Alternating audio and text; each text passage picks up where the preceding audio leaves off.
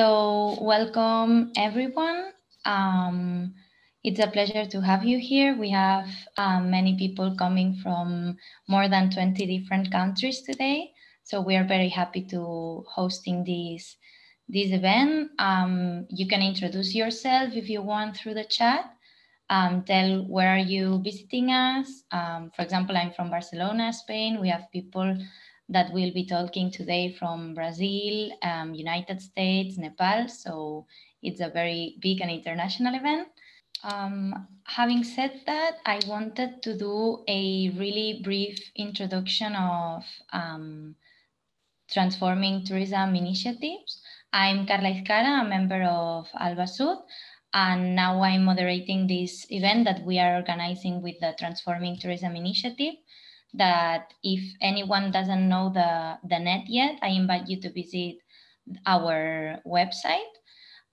Today we are organizing this webinar called the Unseen Majority, that it's apart from different seminaries that will take place during the next month. Today we will be talking about women working in the informal economy inside the tourism sector. And the next session, we will be talking also about informal work, informal sector, and how this work is organized. So with no more delay and to have time to present all the panelists today, today we have Sonia Dias with us, that will be the first panelist speaking. Sonia Dias is a sociologist by training with the PhD in political science on the role of participatory governments in inclusive solid waste management in Brazil. She is a WIEGO global waste specialist. That WIEGO is a woman in informal employment, globalizing and organizing. And she now lives in Brazil and does global as well as local work with informal waste workers for more than 35 years. And she will doing this kind of introduction to the informal sector with this gender perspective. So very happy to have you here and can't wait to listen to you. Thank you, Sonia. Good morning or good afternoon, depending where you are in your geography.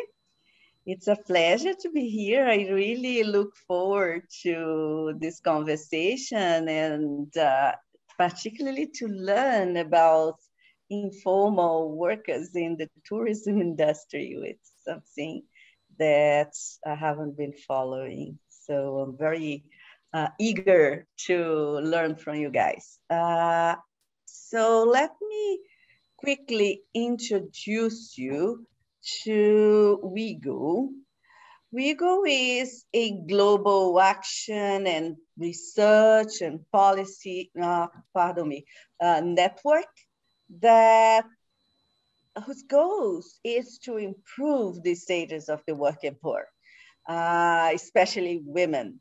And we do that through increased organization representation of workers in the informal economy, through improved statistics and research, advocating and supporting workers towards more inclusive policy processes, and through more equitable trade, labor, urban planning, and social protection policies.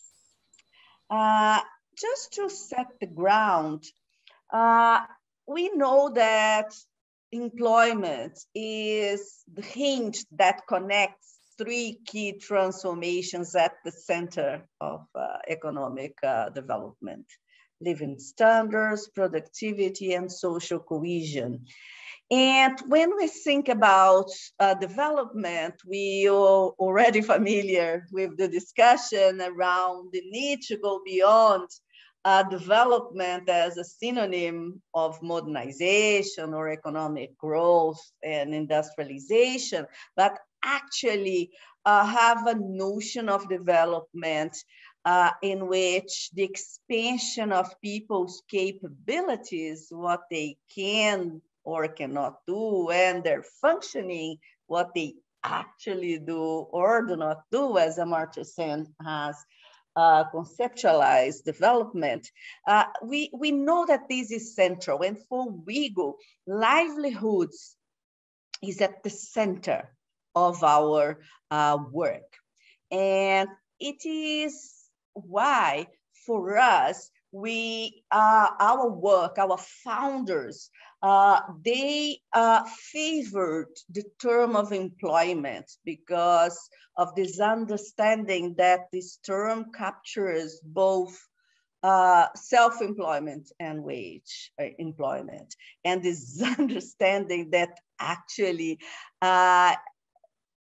employment is actually done at the informal economy in the majority of the world cities.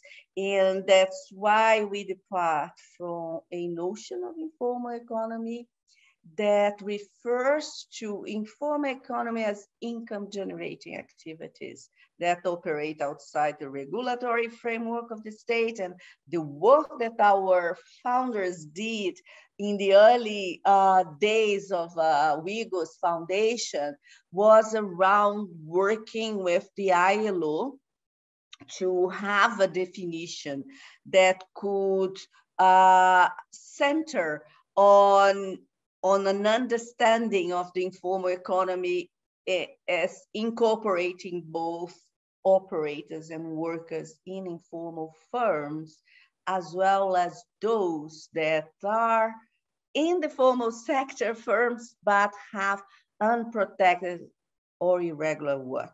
So for us, social protection, protection of work is central. So around the world, we see informal workers working on the streets or in open spaces, such as waste pickers, that the sector that I work with, informal tourist workers, construction workers, and others, workers who work under informal conditions at home, like the home-based workers who produce for the industry from their homes under informal conditions, people who work in homes of others, like domestic workers, people working in hotels, restaurants, and offices, like dishwashers, helpers, people working in small workshops, such as scrap metal recycler shops, garment makers, and people working in unregulated factories. It's important for us to have in mind three key facts. First is what I had mentioned already.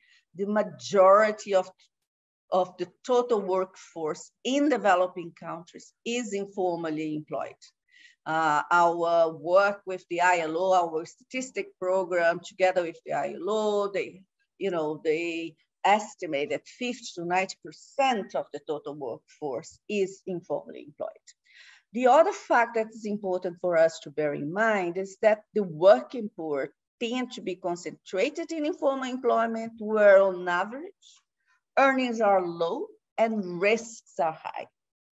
And a third fact that is important to bear in mind is that women are more likely than men to be engaged in informal employment in most countries.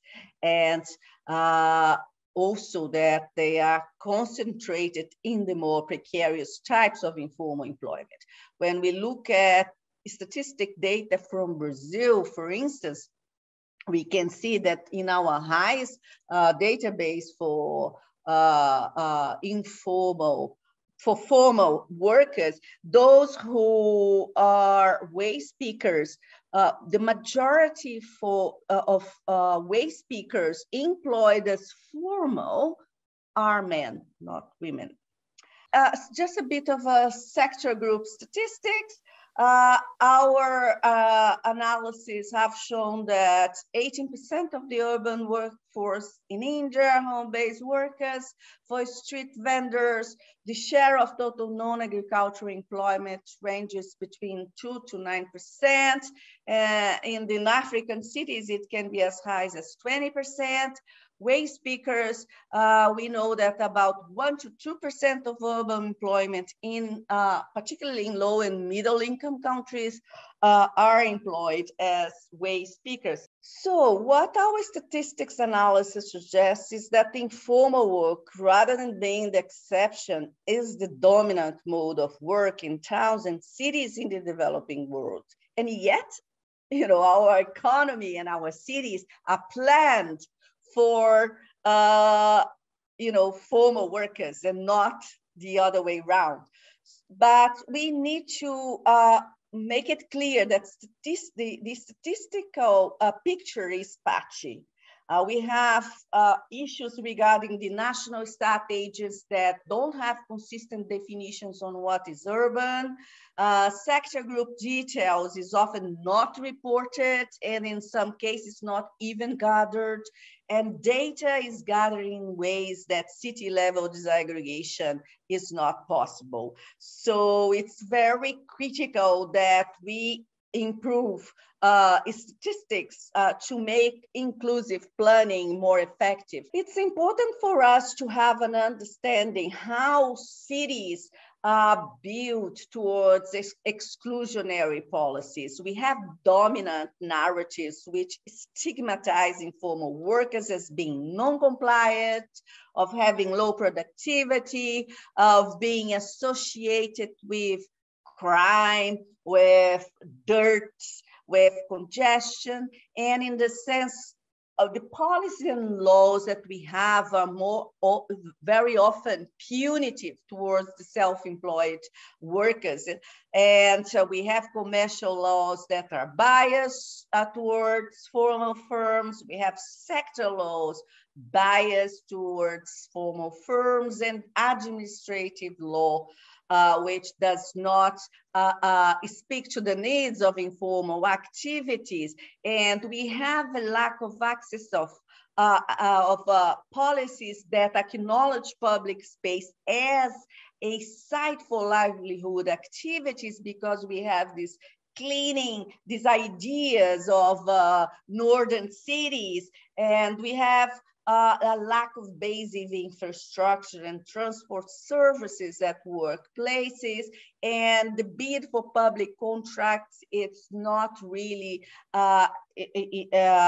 accessible for informal workers. So overall, there is a lack of legal recognition and rights to representation. Next slide, please.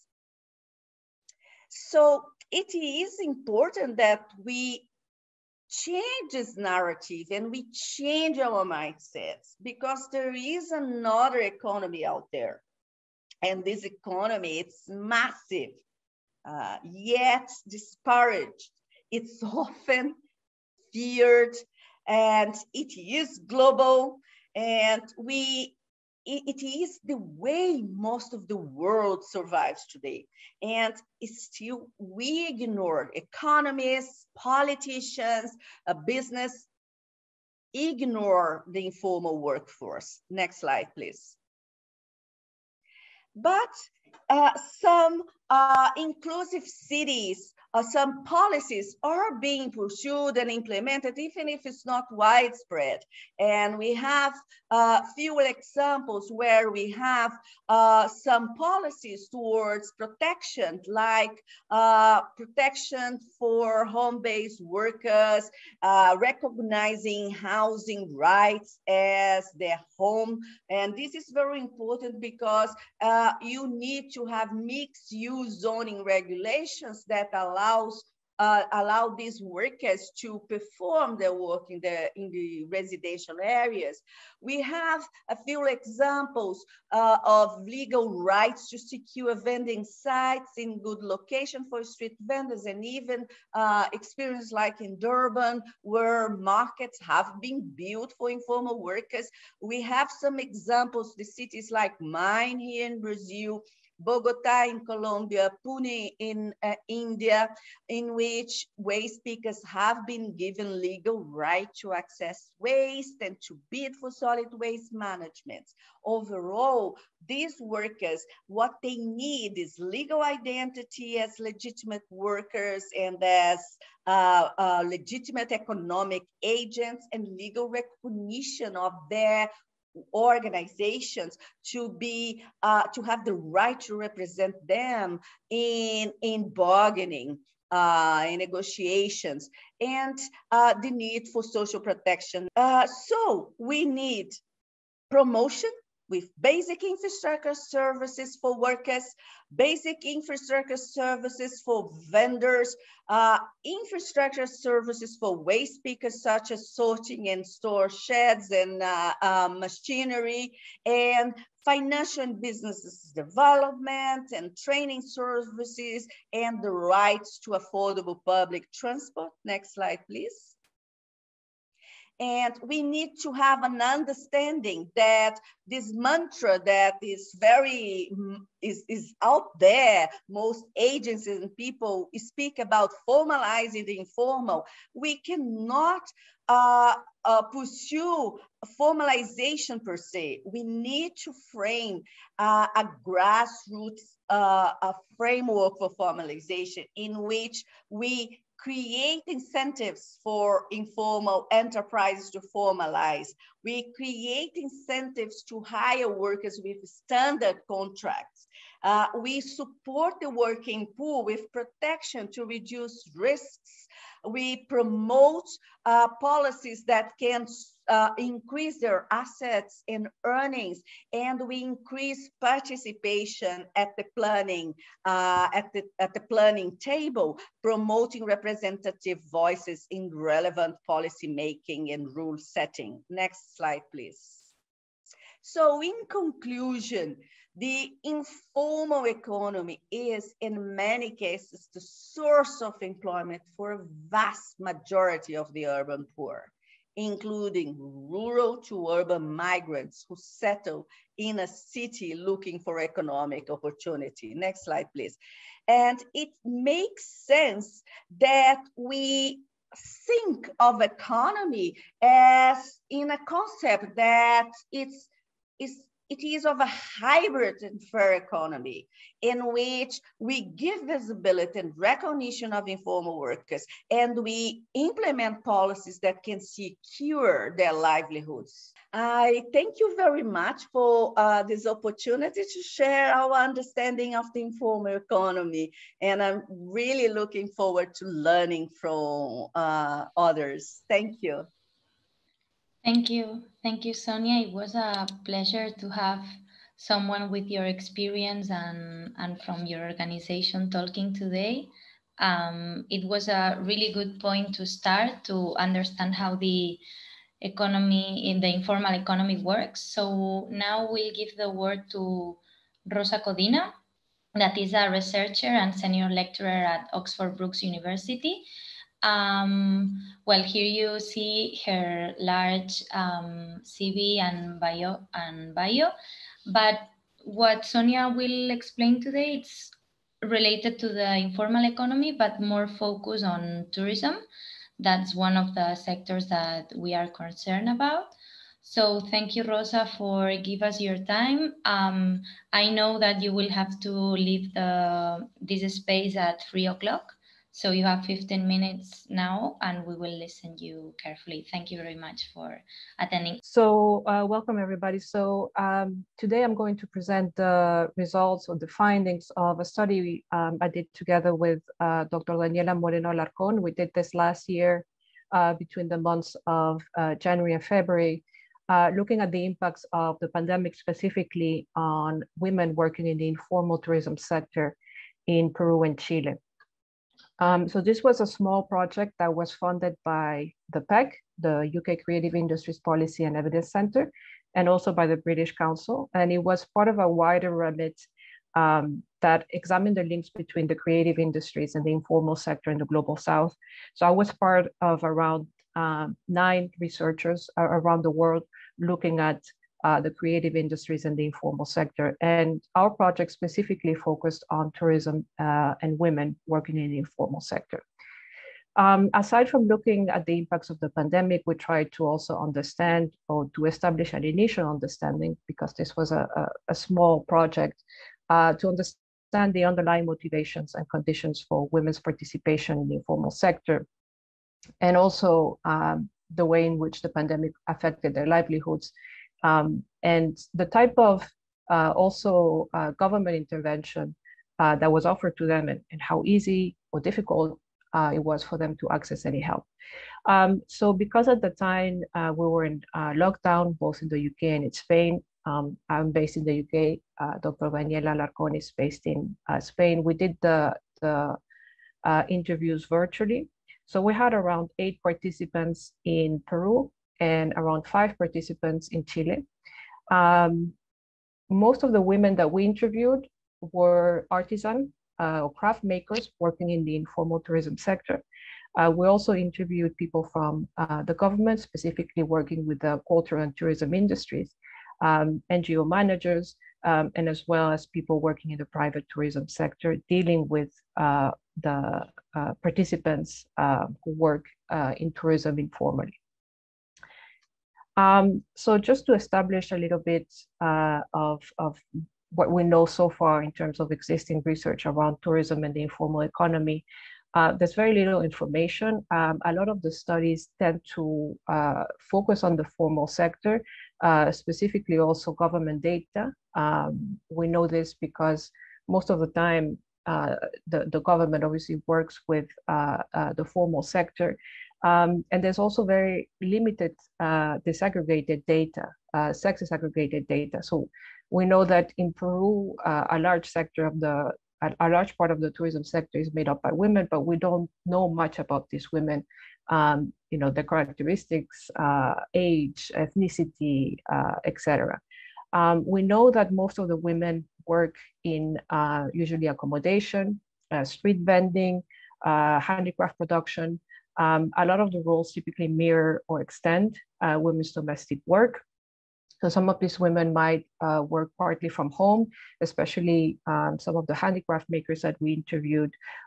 They were working part-time making handicrafts at home, or they work maybe in family-owned accommodation, or they can also, especially in Peru, they work in street selling, sometimes posing for tourist photographs, for instance. And also what we established in the study is that according to, there are different definitions obviously of the informal economy, but it's very difficult, as Sonia said, in countries in the global south to establish a difference between formal and informal sector, because they're really interlinked. So you might have women who you know, work in street selling perhaps, but they also work part-time in the formal sector. So they might work as for instance, maids in hotels, or you might have businesses that are established as formal businesses, but they employ people informally, so they don't have any formal contract with them, or they might sell goods or handicraft that are made in informal workshops, for instance. 70% of the economy in Peru is informal, so it's part of most of the economy, and in one way or another, a lot of tourism businesses are part of both informal and formal sector. So in terms of the findings regarding motivations for joining and staying in the informal tourism sector, one of the issues that we found was that even though there were structural conditions that push women to join the informal sector because of a scarcity of employment options, especially in rural areas, for some of them, it was also a rational financial choice, especially women that we interviewed that worked in Pisac in Peru. Pisac is a town near Cusco, situated in the Sacred Valley, where most of the economy is based in tourism. It's a mature tourism destination. So most of these women had been working most of their life in tourism. And some of the reasons that they mentioned working in the informal tourism sector was that they were able to choose how many hours they work, so flexible working hours, which again was something that they mentioned helped them still meet some of the domestic chores that because of patriarchal expectations also is still something that women are expected to take care of the children and meet domestic responsibilities. A lot of these women, for instance, work in the handicraft market. So they decide when they sell how many hours they work. They can take their children also with them. It afforded them in this sense some independence and freedom, and it had low entry barriers. Okay, so for some of these women who maybe didn't finish formal education, who didn't have easy access to credit, that was something also that we found, that they face many barriers when trying to access formal credit from banks and other institutions. So it was, a way to establish their business where they didn't have to maybe have too much capital. And so it was something that they could do more easily than maybe work in the formal sector. In the case of Chile, also, one of the main motivations for joining the informal tourism economy was not only to supplement household income, but it was also to promote indigenous culture. It was something that was seen by the women as a women's responsibility, whilst indigenous men favored work in the construction sector. So there was an element also of wanting to promote indigenous heritage for the indigenous women that worked in the informal tourism sector. We also looked at some of the barriers that women face to join or to formalize. So one of the barriers was that we found that it was difficult for them also to access governmental information on the processes to formalize. They didn't see a lot of benefits. Mostly they saw a lot of cost, complicated bureaucratic processes, quite long, a lot of the times bureaucratic processes. For a lot of the women living in rural zones, it involved long trips to urban areas. It involved expenses also in terms of having to hire people to help them with that. They didn't really see a lot of benefits in terms of what they would get in return, especially because a lot of them work part-time. The returns that they have on a monthly basis are not always the same. So they would see most of the impacts of joining the formal sector in terms of paying taxes, licenses, etc., eating into their profit. So there was a lack of perceived benefits. There was also, we found that, especially for women working in less mature tourism destinations that work in rural destinations part-time, there was also a lot of discouraging in that with tacit commentary sometimes from male family members and also at a local governmental level, telling them, this is maybe not something that you want to do. Why don't you take care of your children? Why don't you take care of your home? You're not, it's too complicated for you. That was something that was mentioned a lot of the times. And they faced also intersectional discrimination, especially indigenous women. So in the sense that they faced sometimes barriers of discrimination, not just because they're women, but because they are indigenous women, because they also are part of a rural community. So that, the different categories there kind of interlinking. So it was especially more complicated for indigenous women to be able to access credits and a lot of the times also to be able to be included in maybe tourism governmental funded projects for community-based tourism, for instance. In the case of Chile in particular, what we found was that the tourism certification standards were difficult to meet, and they appear to compromise indigenous cultural heritage. So for instance, if the women wanted to cook in the traditional rucas, which is a traditional hut for indigenous Mapuche women, if they wanted to cook there for tourists, they couldn't, because the floor had to be made of a special material, which they couldn't meet because it's a traditional hut. So they couldn't get the license, for instance. Some of the materials that they use for handicrafts, again, did not meet the certification standards. So the certification standards were not really flexible in terms of trying to understand or to collaborate with indigenous culture.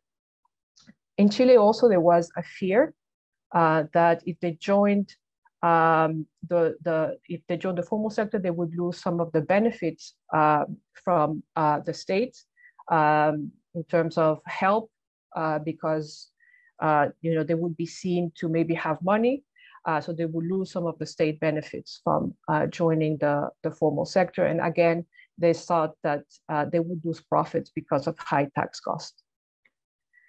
So these are some of the quotes from the interviews that we did. So you can see from the first quote, Gabi, an NGO manager working with Peruvian women, mentioning the high costs associated with joining the formal sector. Again, a comment here about the tacit discouragement that they can sometimes face from male counterparts in the community. And the last one is from Chile, Teresa, a female artisan trainer, talking about the fact again that if they become formal, they become visible in the tax system, and that they fear that then they might lose some of the help that they get from the state. In terms of the pandemic, at the time, I have to say before I say this, that when I did the interviews as well with governmental stakeholders, and I asked them whether there were at any point any programs that were targeted for women working in tourism, they mentioned that they weren't really. They hadn't, in all the 20 years, this particular stakeholder mentioned, in all his 20 years working in the Ministry of Tourism, there hadn't been one specific policy targeting women. And also nothing in terms of the informal sector. So that, that help in terms of policy wasn't there to begin with. But with the pandemic, also the Peruvian state didn't really provide any targeted financial assistance or programs for informal enterprises. They did provide 2 economic aid bonuses targeted at families living below the poverty threshold. So emergency food bundles and conditional cash transfers. Informal actors were excluded from state programs. What I found was from some of the interview quotes that it was also, in a way, a tacit mechanism to punish them for being informal and to encourage them to formalize. And it wasn't really seen as a crisis for informal, especially people working in the tourism sector, especially in areas of Peru that rely on international tourists, that they couldn't really work for many months because the borders were completely shut, and we were in Peru was in lockdown for a long time, complete lockdown. So it wasn't really seen as a crisis that required immediate help, but they saw it somewhat as a way to as a punitive mechanism, and to force them or to make them reconsider the benefits of formalizing. So you had some lending and funding programs that were implemented for the tourism and handicraft industries. But again, these were mostly directed towards formal tourism-related enterprises. So some of the criteria, for instance, included that you had to have a selling license that had to be active for, I think, 1 or 2 years before the pandemic. And you also needed to show a certain level of sales, which for a lot of small enterprises, especially women that maybe is just working for themselves, they have low levels of sales. So it was difficult to present that evidence. Also, a lot of times women had to cope with significant increase in domestic responsibilities. So they were the main ones in the home taking care of sick and elderly family members. Also, they were responsible for a lot of the initiatives to feed the community at a local level, like soup kitchens, for instance. So that put a lot of pressure, a lot of psychological pressure on them, but also took away any time that they could have also to spend on their business. So what also we found with some of the women working in more mature tourism destinations is that they were able to use some of the transferable skills that they learned during the time working in informal tourism. And that included adaptability to changing conditions, negotiation and sales skills, entrepreneurial vision. So some women mentioning, for instance, that they knew that they weren't going to be able to work in tourism for many months. So they looked for other opportunities in terms of selling. So some of them, for instance, in PSAC mentioning that they saw that people were consuming more alcohol during the pandemic. So they opened their own liquor store from home. They bought chickens and then they made chicken soup and sold it to family and friends. So they were always kind of looking for ways for the next opportunity, observing what was going on during the pandemic, and trying to, in a way, adapt to what was happening. Especially, again, women from PSAC emphasized that they were driven to find alternative ways to earn income outside of tourism because they had become accustomed to being the main winners, so to have the main breadwinners, so to have financial independence, and they didn't want to ask husbands for money. For the rest of interviewed women in other regions of Peru that came from less tourism-centered economies, the degree of adaptation was different. For a lot of those women, they stopped working altogether. They went back to cultivating the land. But it also stopped the sole source of revenue that they had for themselves, particularly in terms of selling their products through handicraft trade shows known as ferias. And it also stopped a lot of NGO contracts that they had to sell their products. And what we found was that there was also a dependency on intermediaries to sell their handicraft and their textiles. So it highlighted this overdependence and also the fact that there was a lot of lack of digital literacy.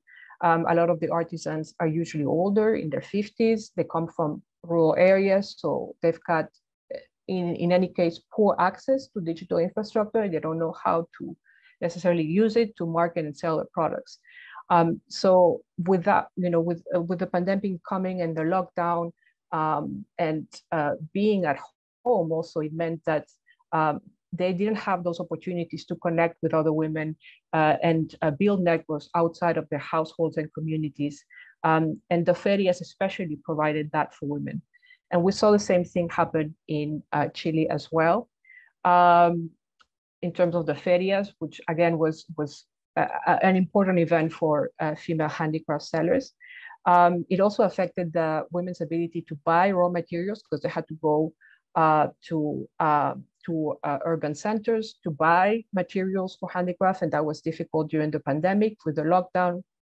And they again women mentioned that they had problems in accessing financial aid provided by the government because they had to travel to urban centers.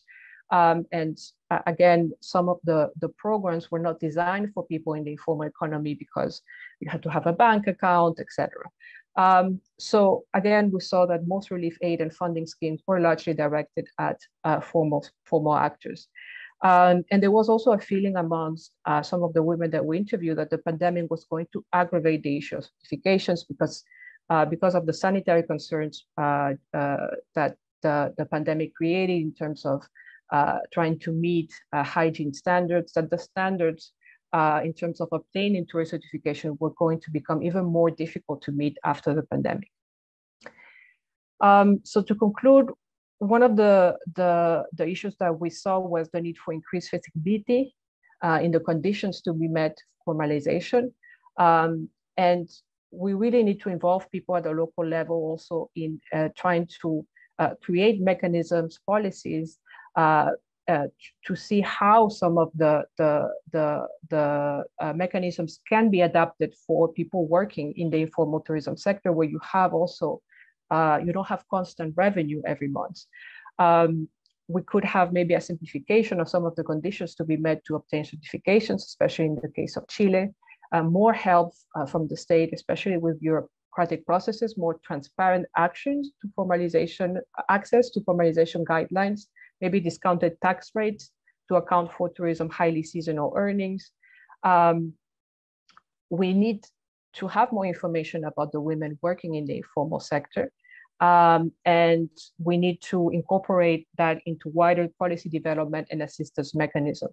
And especially during the pandemic, which we're still really living in a pandemic, short and medium direct financial state assistance is especially needed for informal tourism workers whose livelihoods really rely on tourism. again, because of the issues in terms of lockdown and borders closing and opening, it's difficult, especially for people relying on international tourism.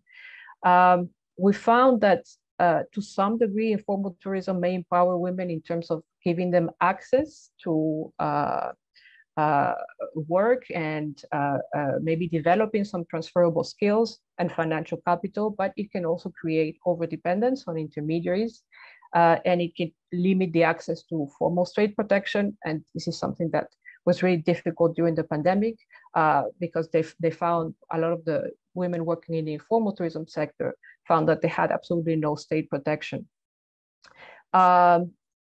And finally, gender equality should be integrated in the design and implementation of any sort of tourism measure or policy. So like I mentioned before, there wasn't really gender consideration in terms of trying to understand what policies could be developed to meet the needs of women in the informal tourism sector in Peru, or just women working in tourism, to account for some of the challenges and barriers that they face.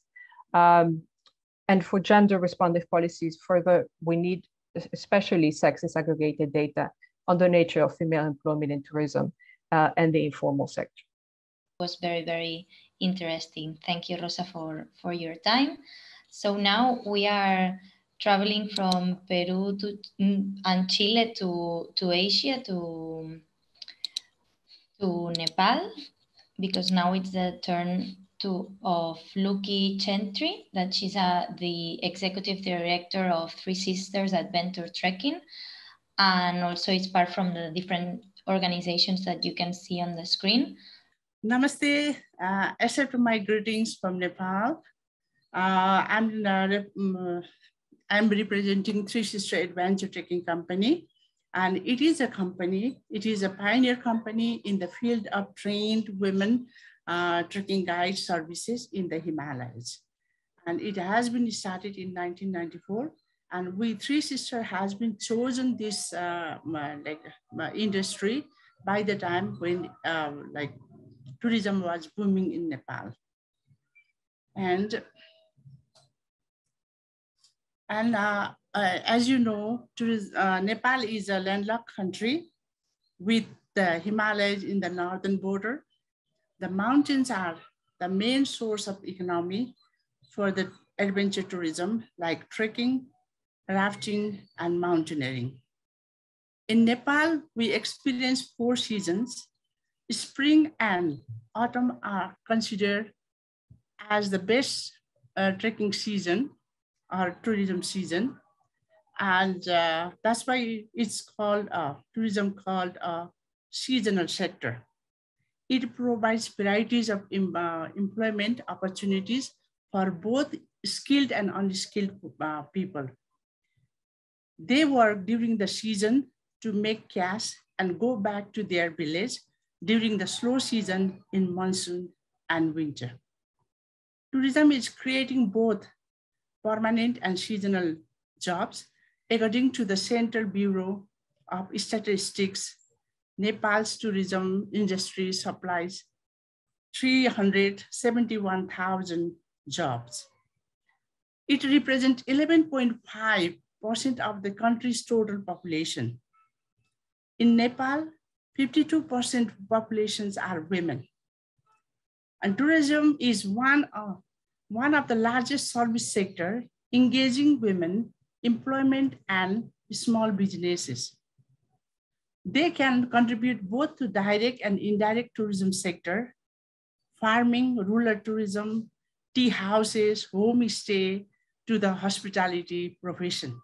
And tourism is the informal sector, but it has been playing a vital role to create jobs and enterprises. It is an easily accessible sector.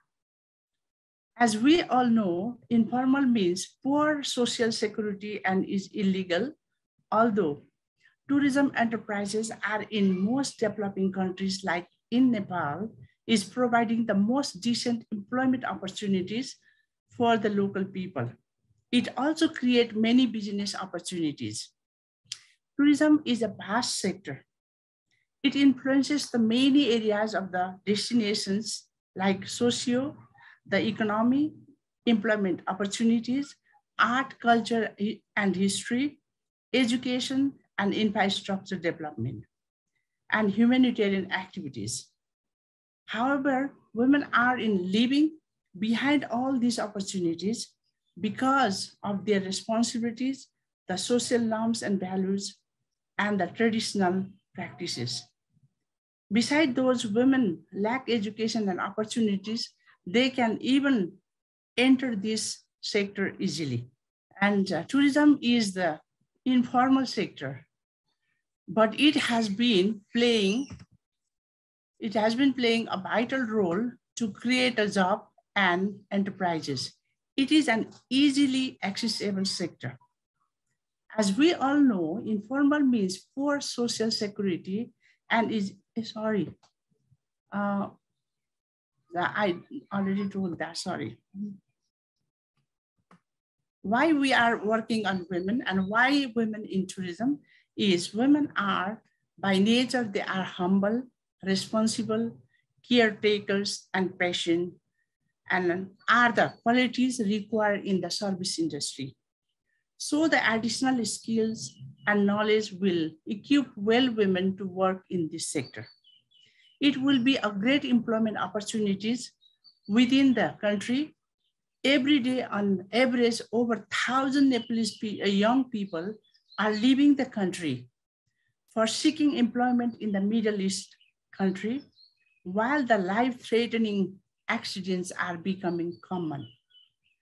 Still, the youth are taking risks in their life in the hope of a better future. On the other hand, tourism had a huge gender gap due to patriarchal traditions. Nowadays, women are encouraged to engage themselves in the tourism profession and enterprise. So now I'm going to talk a little bit about our company because how it became a global interested organization. Our social enterprise, Three Sister Adventure Trekking Company, and our nonprofit Empowering Women of Nepal, together it is a social enterprise. So our social enterprise is working together to train women to become trekking guides. But this does not limit them with their gaining knowledge and opportunity to explore many things around and within themselves. They are learning skill to be a leader and be self-supporting, independent, and decision-making women. Our continuous effort to provide training and paid apprenticeship program, plus employment is the good action for equal work rights for women and economic empowerment. Women are getting the necessary skill and knowledge in their training to protect themselves from natural and physical hazard. They are not only learning about first aid and other protection, but learning about challenging discrimination. They are now known for their potential abilities, strength, and interest to deal their life. The result of our action is going to create a women-friendly atmosphere to work and travel trekking, hassle-free trekking, and also employment opportunities for the women and gender equality in the tourism job market.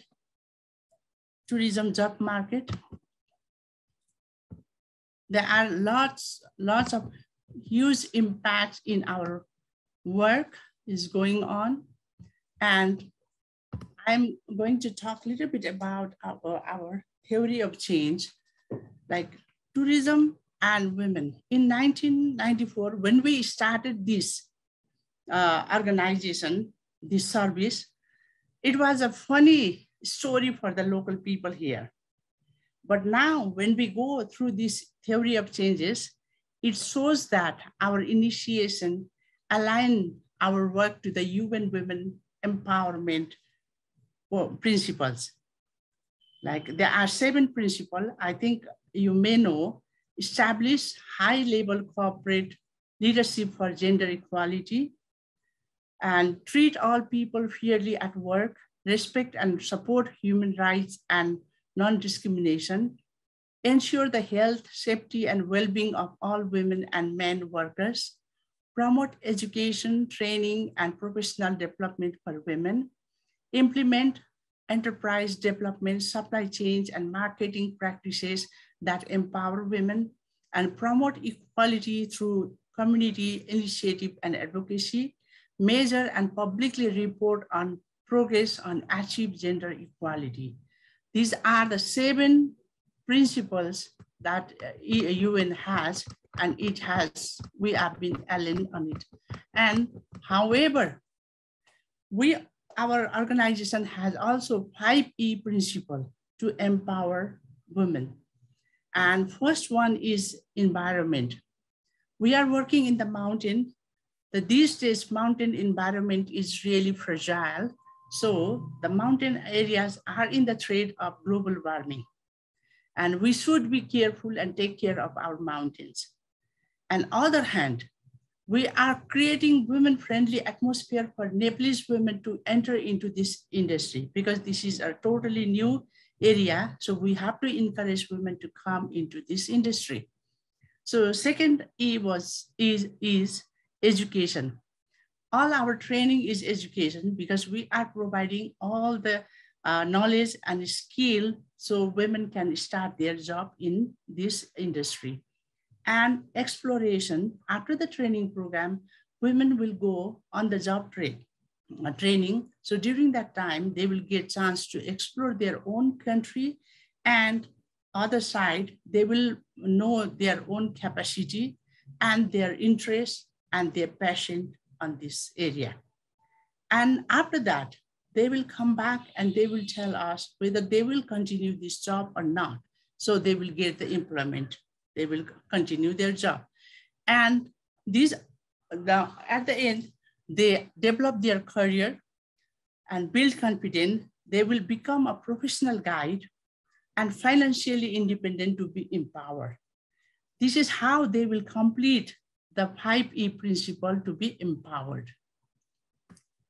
And what we do, what are the different things we do, is we do our female trekking guide training program. Besides that, we also provided them ice climbing, rock climbing kind of program that will also support them to find out their own abilities.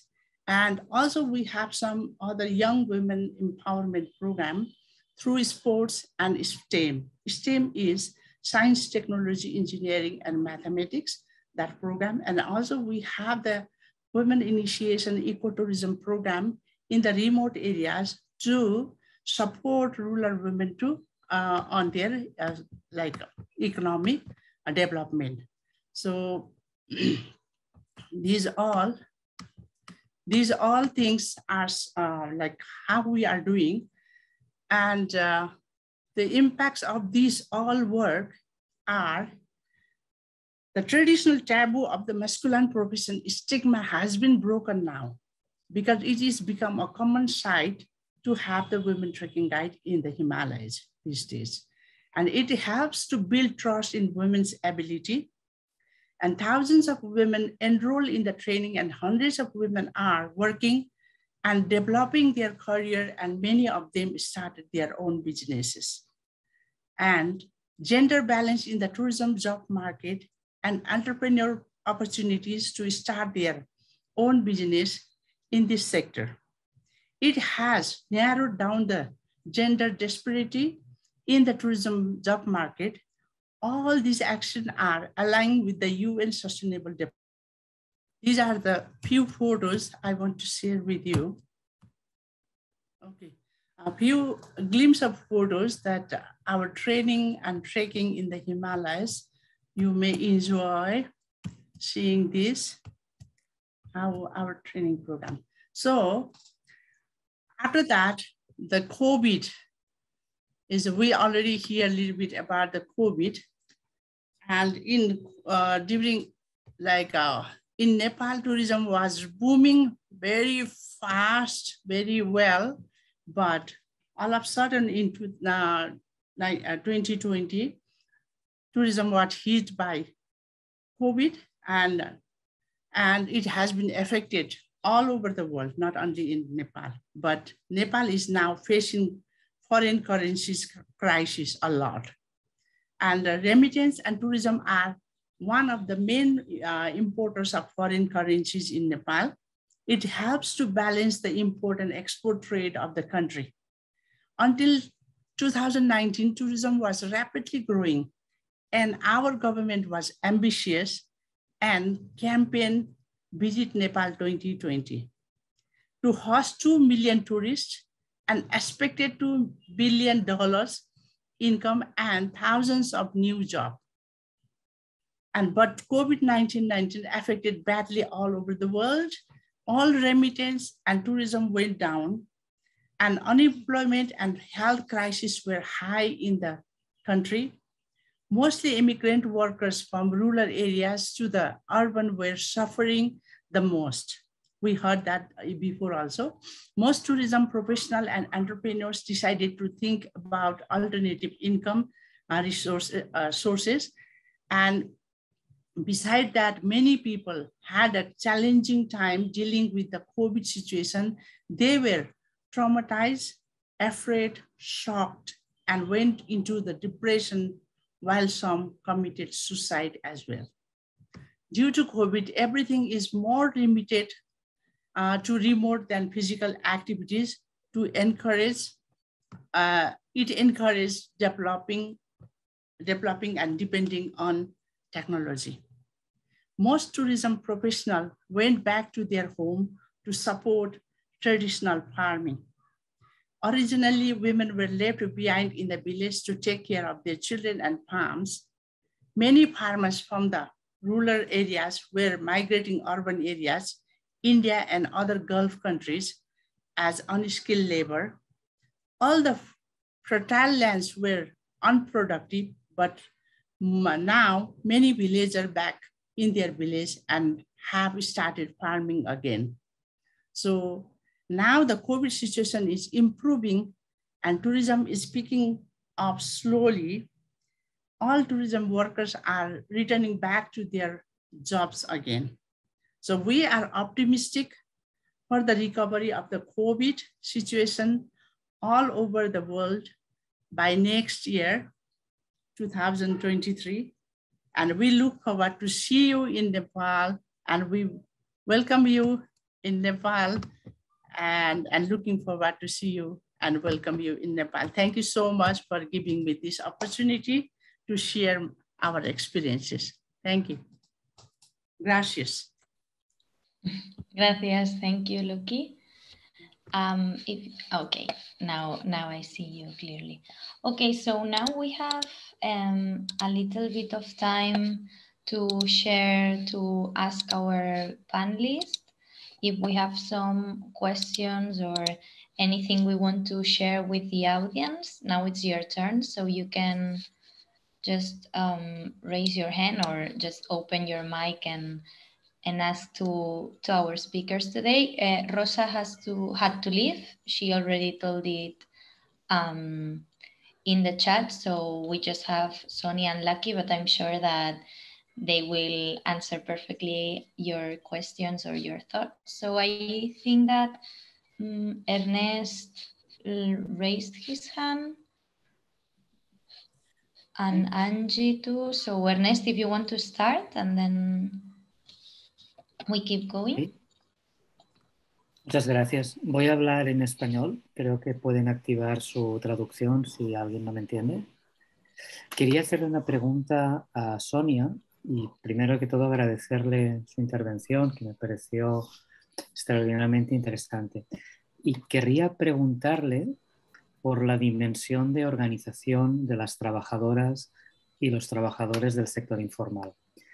Creo que hay una rica tradición organizativa en distintos sectores de actividad, tanto para generar actividad económica como también como mecanismo de protección. Querría preguntarte qué podemos aprender de estos procesos organizativos de trabajadores y trabajadoras del sector informal Y relacionado con esto, cuando hablamos de turismo y trabajo informal, normalmente se nos viene a la cabeza fundamentalmente el trabajo de personas que venden de forma ambulante. ¿Qué procesos organizativos existen en este ámbito y hacia qué otros aspectos, ámbitos deberíamos dirigir nuestra mirada cuando hablamos de trabajo informal y turismo? Muchas gracias. Gracias por tu pregunta. Voy a contestar en inglés. Thank you very much for your question. Different sectors of the informal economy have been involved in different processes of organizing. The process that I follow more closely is the one related to WIEGO speakers, because this is I am a sector specialist in WIEGO speakers, but we have different international organizations now, something that we didn't have, let's say 10 to 15 years ago. If we talk about street vendors, which I think may be more, there is a kind of a connection, a more direct connection between informal tourist workers, from what I've been hearing from the presentation, and street vendors. We have now the federation, the International Federation of Street Vendors, StreetNet. They are now based in Ukraine, but the emergency of StreetNet draws from intense organizing work done in South Africa, and South Africa was the kind of the house where the secretariat of StreetNet was based for quite some time, and now it is in Ukraine, and they have a strong federation which nucleates different country organizations.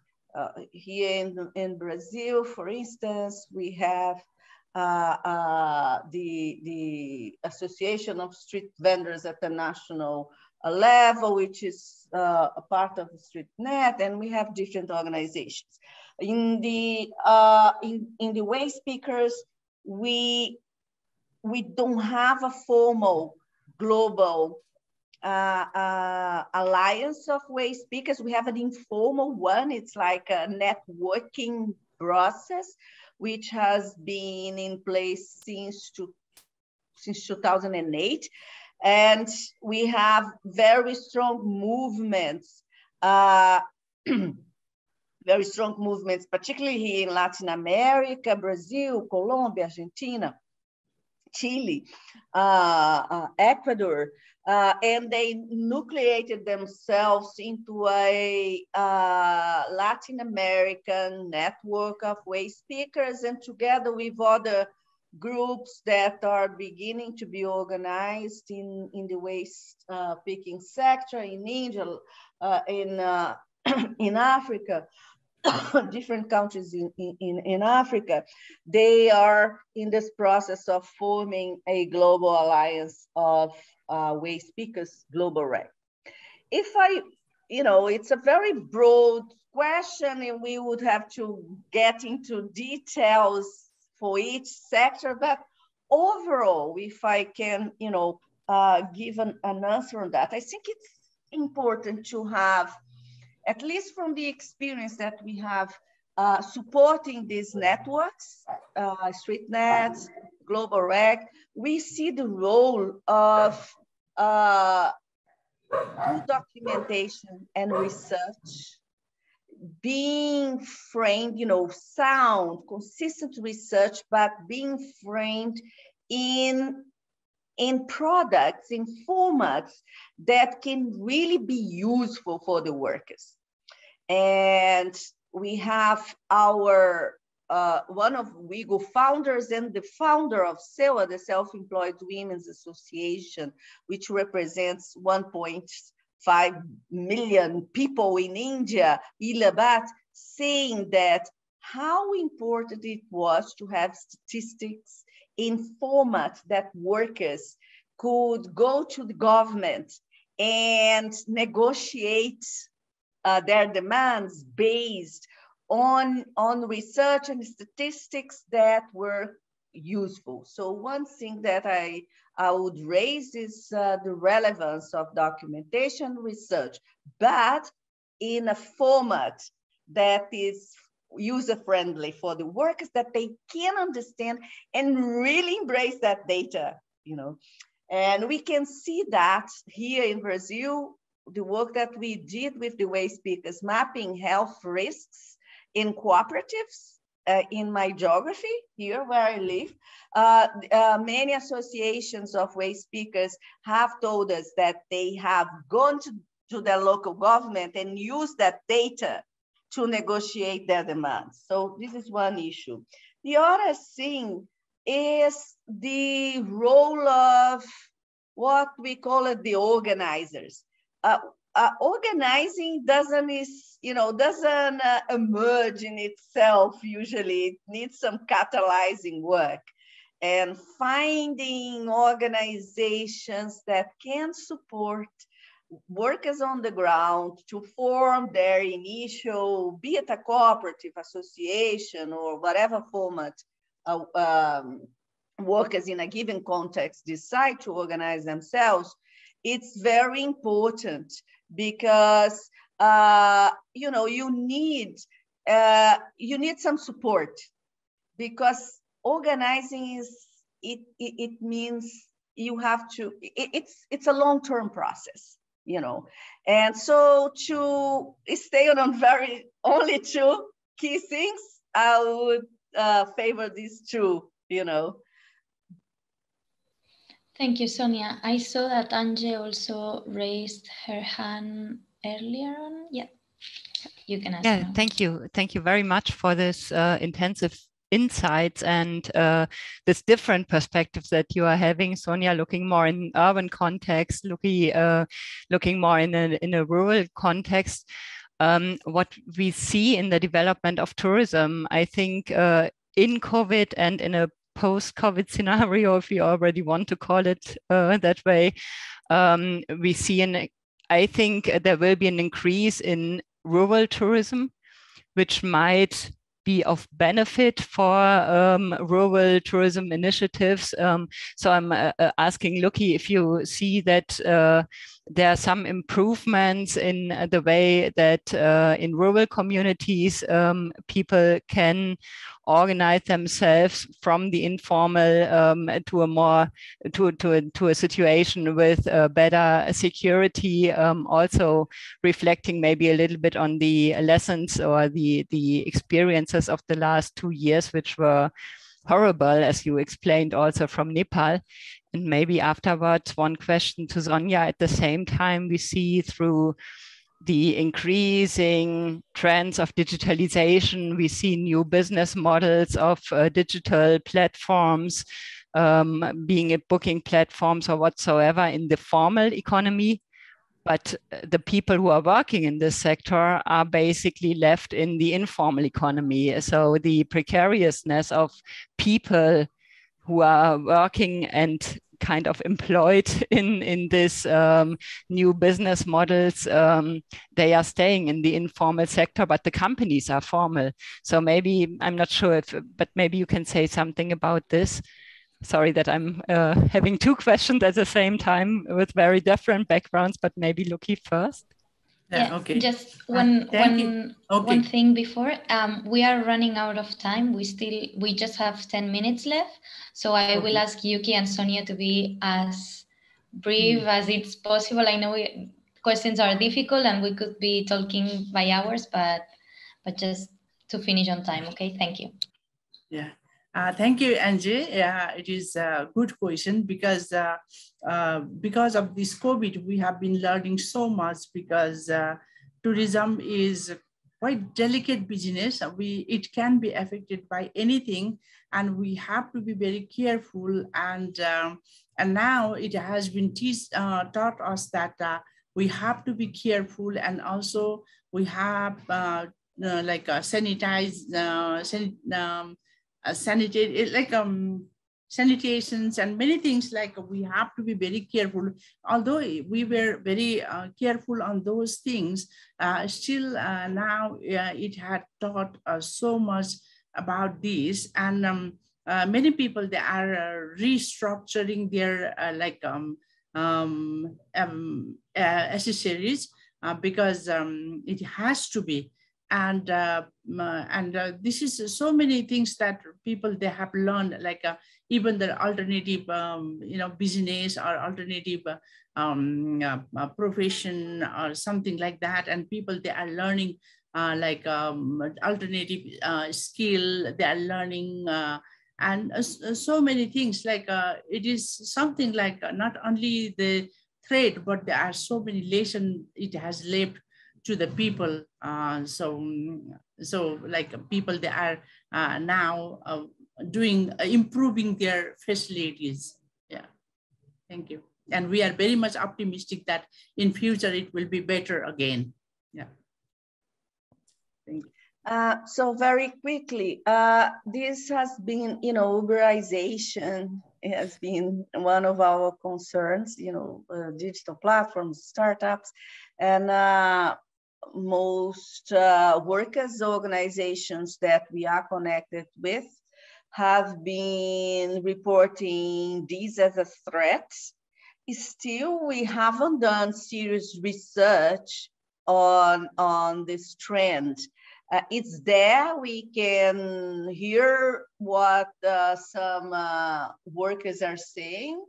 We have been following here in my geography in Brazil, we have been following an experience which is a more worker-led, although a platform, it's an app to connect workers and cooperative waste pickers and cooperatives of waste pickers to waste producers. It's called the Kataki app.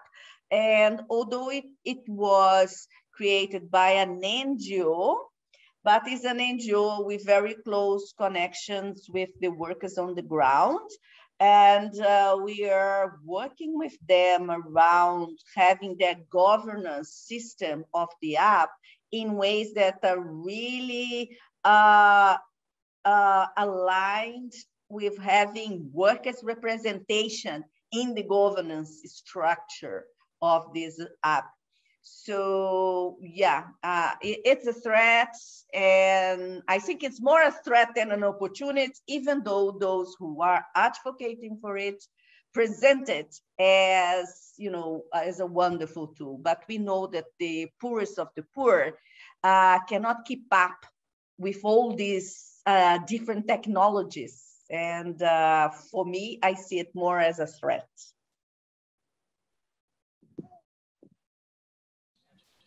Okay, Sonia, thank you, and Lucky too for your answers. I'm afraid that we have to start finishing this webinar today, but before I close the session, I can give you 1 minute to each of you if you want to add something or just say something to close, if you have something that you haven't said yet and you want to say it before finishing. Hallo. Oh. Alles gut und bei euch? Prima. Was geht es hier heute? Well, there was I don't understand German, so yes, Sonia, go ahead. Yes, I really appreciated this space for sharing, but also for learning. I learned immensely.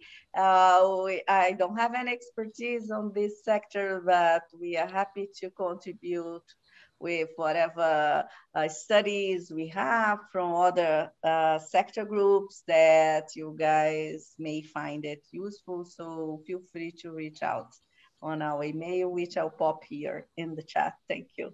Thank you, Sonia. We will do it for sure. It was a pleasure to have you here. Lucky, do you want to add something else? Thank you once again, giving this floor to share our work. And as Sonia said, I also learned so much from two presenters, and I'm sure that this kind of knowledge sharing will help other people, plus for us also, to exchange ideas between us. And also thank you so much for the organizer and giving this opportunity. Thank you. Thank you, Kat. Thank you.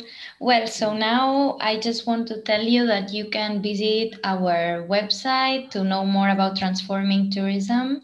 Also, you can share what we have been talking today through your social media. Just share this content of today because it was very interesting. And I just want to remember that you are all invited to participate in the next seminar that it's taking place the 6th of May, that we will continue talking about the informal sector, but this time more in the perspective of the self-organization of informal work. We will have the testimonies of different workers from all over the world.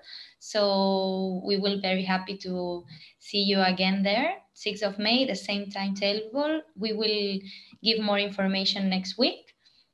And yeah, it was a pleasure to have you all and see you very, very soon. Thank you.